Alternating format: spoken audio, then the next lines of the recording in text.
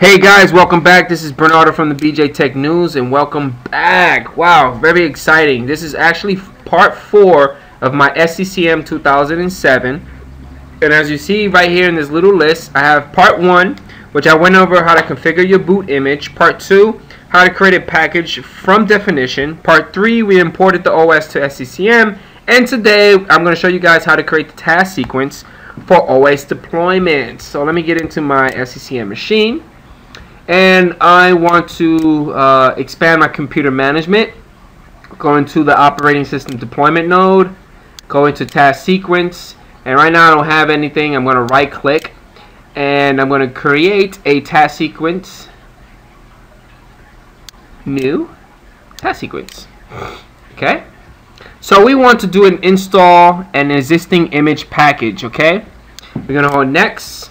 Let's give it a name. Let's give Windows 8 review image. Browse. Now I'm going to actually do 86 and a 64-bit one.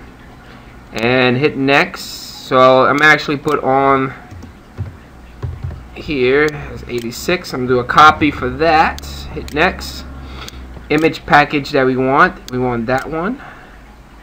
And no product key, and I am going to give it a password for the administrator. Confirm that.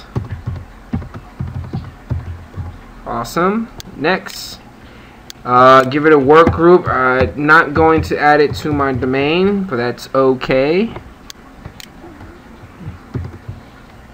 Hit next. Specify the package of the installation, the client. That's good. Hit next. I don't want to capture any information. Hit next. Don't include any software updates. Don't have any packages. Hit next. Hit next. And we're good to go. Now we did the 86. We need to do one more. Right click on the task sequence. Go to new task sequence. Install an existing image package. It's basically the same thing, guys, but I'm doing it for the 64. And there it goes. Hit next. Pick your package. Yep. I'm going to put an administrator password. Hit next. Join it to a group. But most likely you guys have a Active Directory environment. You could do that. I do that later on in future videos. But I'm just going to keep it real simple. Browse. Need the client package. Hit next. I don't want to capture anything. Hit next. Don't install any updates.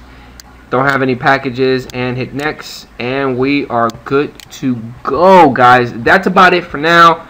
I'm not going to do anything else. Most likely what you want to do is you want to right click, advertise it to a container. The reason why I'm not doing that is because my Pixie row, if we go into my Pixie service row, does not have the option that I want. Now the option that I want is to have unknown computers. Basically, this is a scenario, guys. I want to take a machine that I just purchased out of the box, put it into the network, Pixie boot it, and install the operating system with no problem. Right now, the way that everything is set up, you can't do that because you have to create a collection. Once you create the collection, advertise your task sequence to the collection.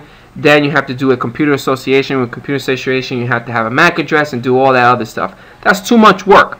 So later on I believe on the next part of this series, I'm going to show you guys how to upgrade your SCCM so you get that option. And on the last part of this series, I want to show you guys how the Pixie boot stuff works and how it looks. So hopefully you guys enjoyed this video. Please comment, please like, please subscribe, please Twitter it, please Facebook it, and I'll catch you guys later. Peace out.